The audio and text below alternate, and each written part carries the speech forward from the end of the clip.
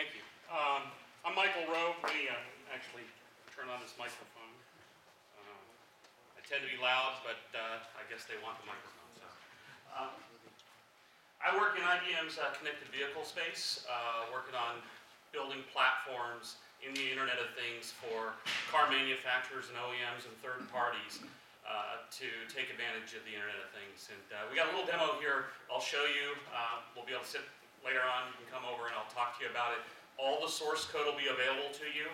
We have it up on our Jazz Hub repositories. There's a Git repo there. You can pull it down, look at how everything was put together and play with it, and modify it and hack it and do all the cool stuff. So let's see if we are set.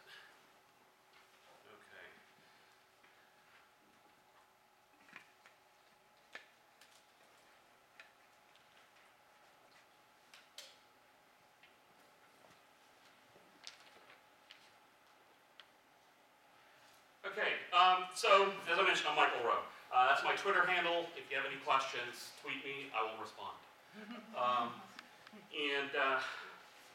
Why connected vehicle? Well, one, it's huge. It's cool, it's fun. Every car since 1996 has had this little plug available. It's right up underneath your dash by the steering column. It's called OBD2. It allows you to pull all the sensor data that's exposed through that port. You can also do other cool hacks with it. So if you're really going to do some cool stuff, my suggestion would be, these are cheap. I think this one was $79. It sets up a Wi-Fi hotspot in your car that your phone can attach to. It's got APIs. You can write to it. You can pull data off of it, and then you can write your apps. So if you have questions about that, we'll talk about that later. So connected vehicles is huge. It's a huge opportunity. And when we look at the Internet of Things, the connected vehicle is really a microcosm of the Internet of Things. Everything that we talk about from an IBM perspective of the opportunity to take a product and enhance that product, get feedback from that product out as it's out on the road in this case, add additional services, add mobile applications that connect it up to it, extend it to different markets, etc. It's all there in the car. And it's really exciting to actually do it. And if you've watched anything over the last few years, there's all kinds of good hacks and there's bad hacks, but lots of fun stuff that you can do with this. And it's only getting faster, and there's more and more adoption of connected vehicles out there.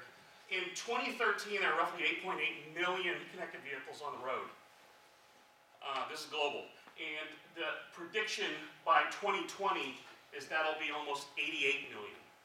So almost, it's a tenfold increase that you'll see out there, and that's out of roughly 109 million new cars that year. So most cars on the road in the next 5 years are going to be connected. So the opportunity to build a really cool thing that's connecting up the vehicle, the Internet of Things, and doing some cool stuff, this is how you get started. So I hope I got you excited about that, because I am. And really, as I mentioned, it's really also about the expectation that we as consumers have, or as enterprises, in how we interact with the vehicle. It's no longer a thing. It's a thing with services. It's a thing that gets expanded to provide cool stuff around it. When the automakers look at the connected vehicle space, they see it as a way of changing the interaction with their customers. 20 years ago, the car was a symbol of freedom for most people. When they hit a certain age, they got their car. Now it's this. This is how we connect outside of our home. This is how we get out of the world, right? This is our symbol of freedom.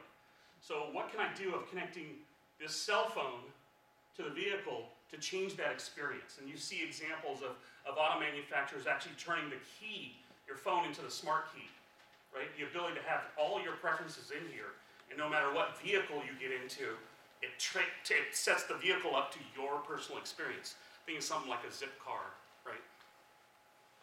So lots of interesting stuff going on out there, lots of opportunities, and we're providing you with the infrastructure through the Internet of Things Foundation that you just saw, how to hook it up, through things like MQTT for that very fast, highly reliable over unreliable networks capabilities to communicate with the vehicle and back, and the analytics up in the cloud to pull things together to create solutions. And so Lots of different spaces around here that you can do things, not just in the vehicle itself or improving the vehicle, but third parties, insurance companies, commerce, etc. Lots of opportunities for building hacks and coming up with interesting designs in this space. So I hope I sold you that you really want to do connected vehicle as your design challenge. So let's look at some code and test it out. So since I couldn't drive a car in here, we have my little car simulator. Oops. Got the right thing here. This is a simple Python app. You'll get the source code to this. It's available up on one of those Git repos that I mentioned. I'll give you the links later. That shows you how, in this case, this is emulating the vehicle monitoring for messages from my cell phone. Okay? And I'll show you the cell phone both on the screen via the Xcode emulator, but this is, I'm on AT&T, I'm not on the wireless here. And hopefully my speaker will be loud enough.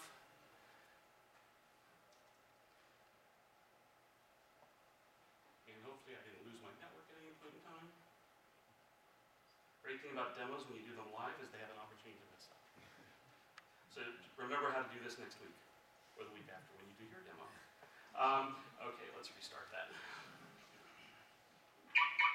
Okay, so that's a lock symbol. So I published from my phone using the IoT Foundation service, connecting up an MQTT message that went up to the cloud, and the car is sitting there listening to find out when I sent the lock signal. I can start the car, right?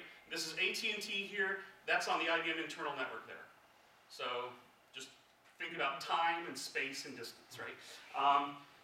And my favorite, oh man, don't do this. Right? That's my about window about my car. And then we can shut down the app.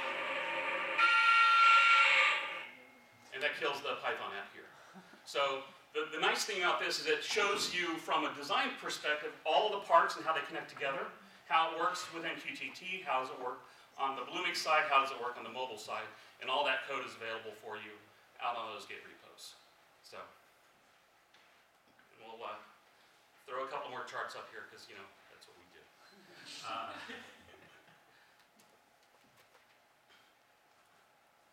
I missed the best chart, right? Here we go.